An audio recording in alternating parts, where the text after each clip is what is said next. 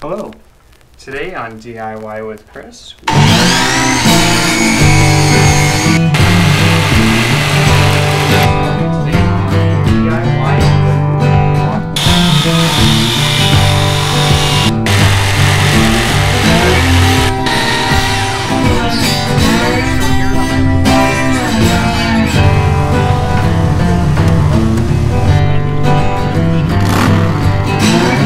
Hello everyone, this week we're going to be working on another holiday project or holiday decoration. So we saw floating around some pictures, and what we're going to be doing is making some trees for your yard, just yard decorations out of pallets. So we're going to be taking apart these pallets, and what we're going to be doing is making something like this we have on the board back here. So it's going to have a bunch of pieces cut out. We're going to try and use 45-degree angles or whatnot. So we'll strip apart these pallets, take off these individual strips, and then sand them down and make them appropriate. And then we're going to cut off the angles on them, cut them at different lengths. I believe we're going to start this one off at 5 inches and then add 2 inches of length for each one of the cuts. So if we start off with 5 inches, this last one will be 17 inches on the lower aspect at the biggest point.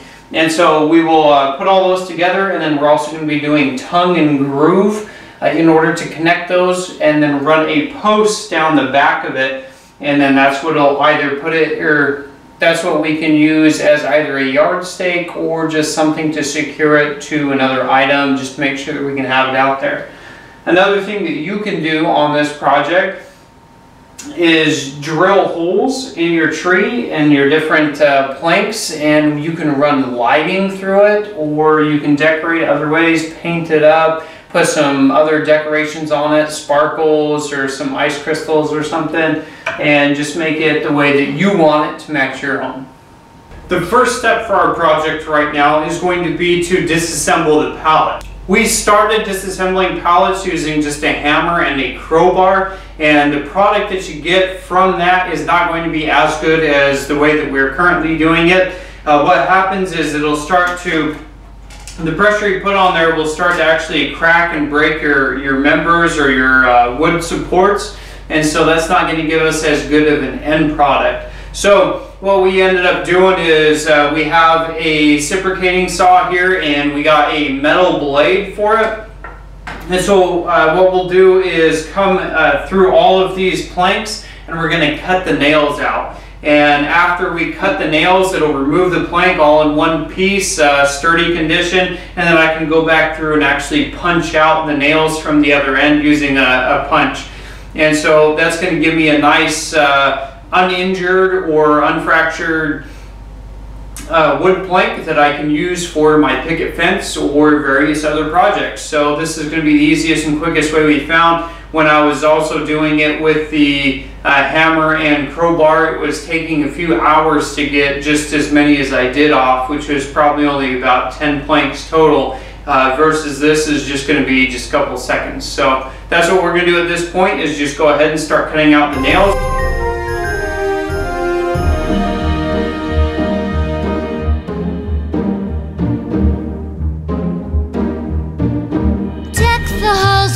Of holly, fa la la la la la la la la. 'Tis the season to be jolly, fa la la la la la la la la. Don we now our gay apparel, fa la la la la la la la la. Troll the ancient Yuletide carol, fa la la la la la la la la.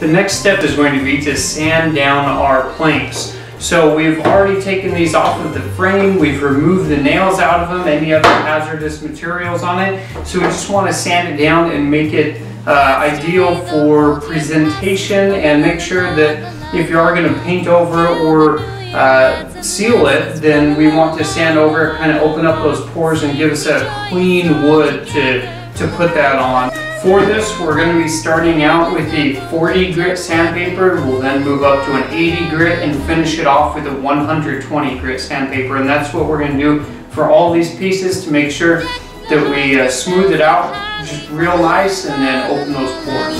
'Tis the season to be jolly. La la la la la la la la la. Don we now our gay apparel. La la la la la la la la. Troll the ancient Yuletide carol. La la la la la la la la. La la la la.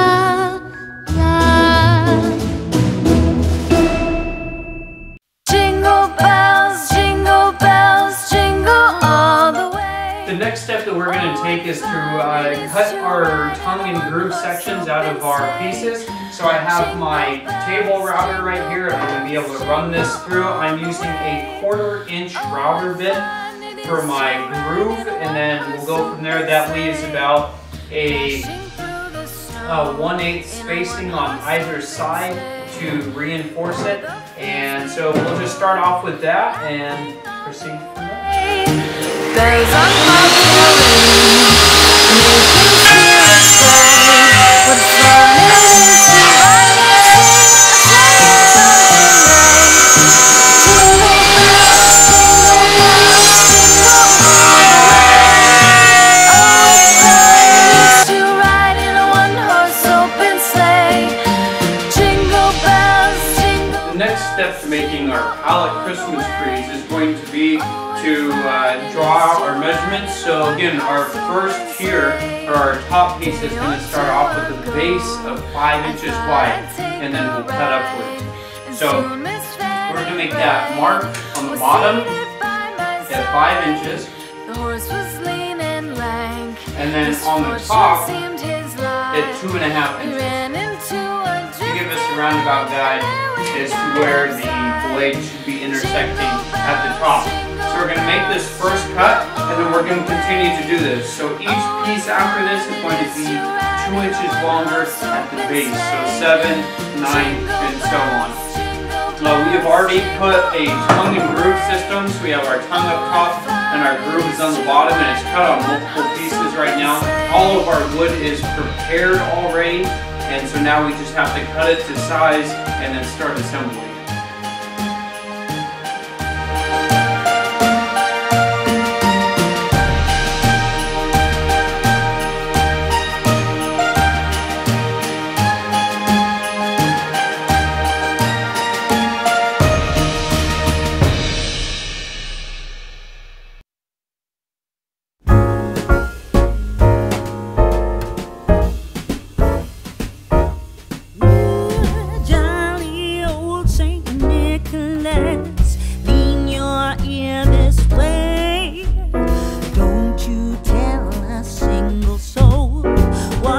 I'm going to say Christmas Eve is coming soon. Now here you can see our tree. We've cut all the pieces, and so it is just laying out here. We do have it connected with the tongue and groove system. All we have left is to connect them. We're going to be putting some wood glue in the tongue and groove system, and then we're also going to put a post down the middle of it, and that's what's going to also drive it into the ground and make sure that it is secure and connect it all together, make it a little bit stronger. So that's the rest of what we have to do to assemble the project, and we'll show you when it's done. We just finished cutting all the pieces, so now we're going to start putting it together. We're going to start the assembly by gluing the tongue and groove system together. As you can see here, we have a tongue system up top, and then there is a groove on the bottom, and that's going to be the same for every piece. So in order to make sure they're lined up perfectly, I've actually made a mark on the top pieces, and it's going to start 2 inches in from the right hand side, and I just did the right hand side on every single one of them, and that's going to be the mark that should line up with the top right portion of the lower piece, and that's going to keep it centered all the way up. So that's what we're going to work on now. I also have some of this sawdust that is sitting here on the table, so we can, if we need to, mix that in. Either fill some holes or just make that bond a little bit stronger. We're going to start this part off with just the regular wood glue at this time, and then we'll work on reinforcing it after that. choose for me, dear Santa Claus, what you think is best.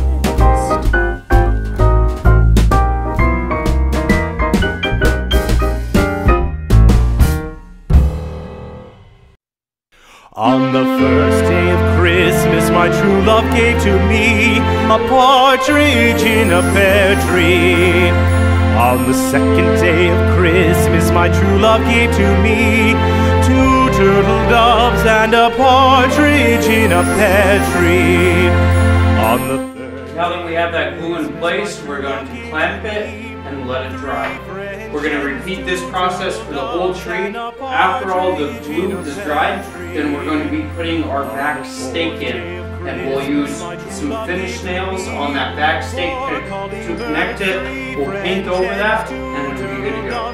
The next step for our tree is just going to be to paint it. We're going to do our base coat here, and then we can paint other decorations or drill holes for lights afterwards. 5 golden rings, 4 calling birds, 3 French hens, 2 turtle doves, and a partridge in a pear tree. On the 6th day of Christmas, my true love gave to me 6 geese a-laying, 5 golden rings, 4 calling birds, 3 French hens, 2 turtle doves, and a partridge in a pear tree. On the 7th day of Christmas, my true love gave to me 7 swans a-singing.